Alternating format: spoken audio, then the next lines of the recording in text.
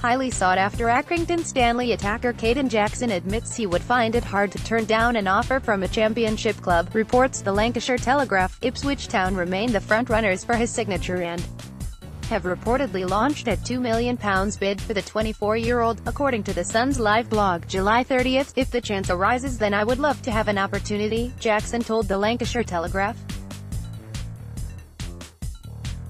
"But whatever happens, I want to make sure I am enjoying my football next season and want to try and do well." Even though he only has a year left on his current contract, Stanley are not willing to let their star man go for any less than they think he is worth. Jackson was directly involved in 30 League Two goals last season, scoring 15 and assisting 15, forming a deadly partnership with Billy Key. He would become Paul Hurt's fifth signing of the summer, following Gwyn Edwards, Ellis Harrison, Trevoh Chalobah and Jordan Robertson to Portman Road. The verdict, £2 million, should be more than enough to secure Jackson's signature, and if Stanley turn it down it would be incredibly foolish. A club of Accrington's size cannot risk losing out on money like that, especially with the possibility of the striker leaving on a free at the end of the season.